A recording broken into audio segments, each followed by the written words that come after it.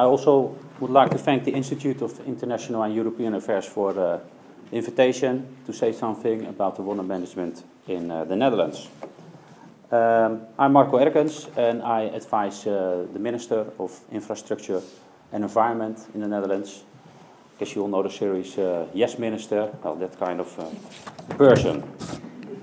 I want to tell you about the risks for the Netherlands in terms of water management, the way we are organized and the responsibilities for the governance. Then I zoom in on the water boards, a special form of government in the Netherlands. I tell you something about the Delta program, and then I will end with some obvious conclusions.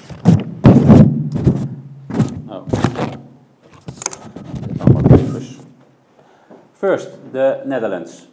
The Netherlands are wetlands. Okay. Yes. Wetlands, a very flat country, located near the sea, and there are some great rivers from the Alps flowing into the North Sea. We are a small country, about 41,000 square kilometer, and we are part of the catchment areas of the rivers, the Ems, the Rhine, the Meuse and the Scheldt. The total area of 41,000, back? Just press the button. Yeah. The total area of 41,000 square kilometers is divided in 70% water, 58% agriculture, 14% is urban area, and 11% is nature and woodland.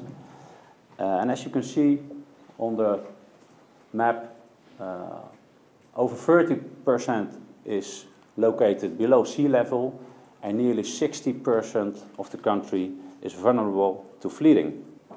We have a population of nearly 70 million people, and it is one of the highest densities, national densities in the world, other than Ireland, I just heard. And all these people and all this capital, the buildings, they are mostly concentrated on the western part of the land. So you can see it's rather stupid to go live in the parts that are below sea level. And of course it's because of the economic benefits the water brings us. But also there are risks, and we countered the risks. There were a few times we had flooding, but especially the flooding in 1953, we remember always in the history. It did go wrong in the the southwest of the Netherlands, and there was a big flood in February 1953, and there were 1,836 people killed. This flood was due to a combination of a heavy storm and high tide, but the sea is not the only risk for the Netherlands. The climate change influences the amount of water in the streets and the rivers. And these pictures must be familiar with you since a week or two. The water amount in the streets is also a high risk for the Netherlands. And the risks for the Netherlands are confirmed only 2 months ago in the World Risk Report. It's the index of the United Nations, and the World Risk Report reviews what are the chances of a disaster. A disaster, an extreme natural event like a hurricane or a flood, an earthquake or a tsunami. And it also reviews how does the country cope with it. What are the adaptive strategies? How's the susceptibility, the infrastructure, the housing conditions, and the general economic framework? And how are the coping capacities? How is your medical service? How is your warning system? How are your disaster warnings preparedness? And as you look at the index, you can see that the Netherlands are on the 12th place of the countries with the highest exposure for that kind of risk. We're the highest listed European country. But when you take the vulnerability in account, and the vulnerability is the sum of a lack of adaptation strategy, lack of coping capacities, and the lack of susceptibility, we end at 69th place. So you can say we do very well. Also checked Ireland, you're doing fine with 122nd place. Here is a map where you can see global how the risks are divided. And then you zoom in on Europe. It's a bit unsharp, but then you can see here the Netherlands as the only country with a very high risk. You also see Greece with a high risk, but yeah, we all know the risks of Greece at the time. And Ireland has a medium risk. So now we've seen the risk for the Netherlands, and that we cope well. And in this presentation, I will focus on the governmental side of it. But first, some facts. Where are we talking about? The Netherlands. We have 3,400 kilometers of primary dikes, 70,000 kilometers of other dikes, 57 kilometers of main local and regional water courses, 390 wastewater treatment plants, 99% of the enterprises and households have a sewage connection. And there is 22 million water pollution equivalents treated. The total costs altogether is 7 billion euros. And the average price the households pays to the water boards is 285 euro. That is only what the household is paying to the water board. It is not for drinking water. Drinking water in the Netherlands is, we have about 5 enterprises and they provide the drinking water, and you pay for the amount of drinking water you take.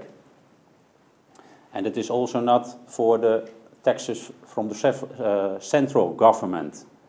They are used for the water management. But 285 euros as an average household tax for the water boards.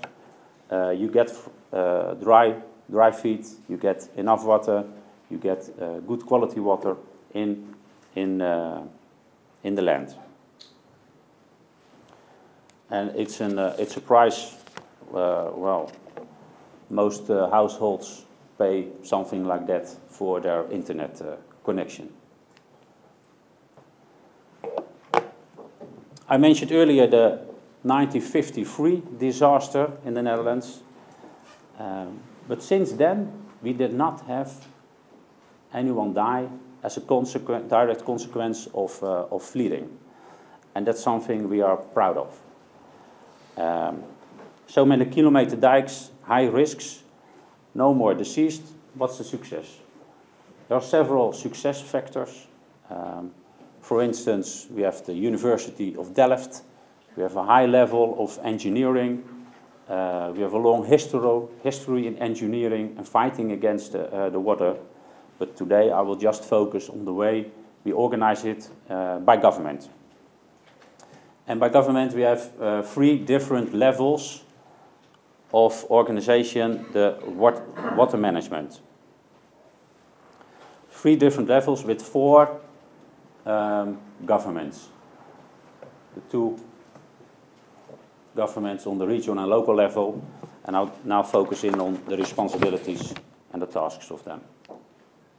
At the national level, the national government is responsible for the construction and the maintenance of the dunes along the coast, and for some big structures like the Maesland storm surge barrier to keep the water out of the sea. the national government is also responsible for the construction of crucial dikes and dams along the primary waterways, but the maintenance of those dikes and dams are the responsibility for the water boards. Then we have the 12 provinces, and their water management tasks are integrated spatial planning at the regional level, setting regional and environmental standards and objectives, and they also have the supervision of the water boards and the municipalities. And those areas are different from the water boards. You will just see, but first, the 480 municipalities. In general, the municipality is responsible for all the aspects, the local aspects in the municipality. You can think of zoning, infrastructure, sports culture, and other local issues. But especially for the water, they are responsible for the sewerage, the transport of the wastewater to the wastewater treatment plants, and for the surface water quantity, but only within the boundaries of the municipality. And then the water boards. The water boards is a very special, unique form of government we have in the Netherlands, and we call it a functional government. And what's special about it? It's a government that has only legal tasks for water management.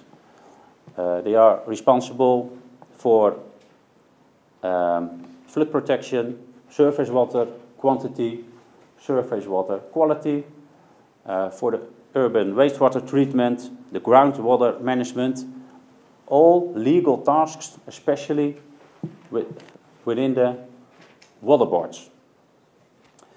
And therefore they have specific instruments. They have an own board, they have own elections, they have own legal power, and very important, an own tax system.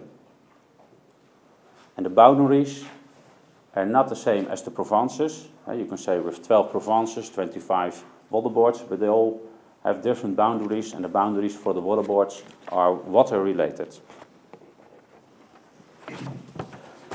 More characteristics of the water boards. It's a functional government. It's a democracy of interests. And we acknowledge 4 different categories of interests.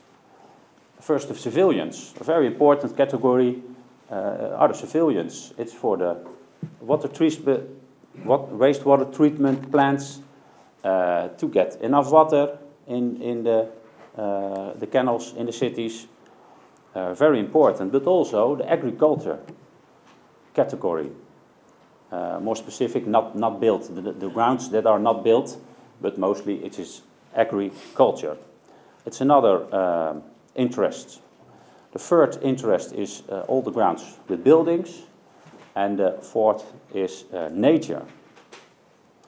And those 4 categories of interest we see back in the board of the water board.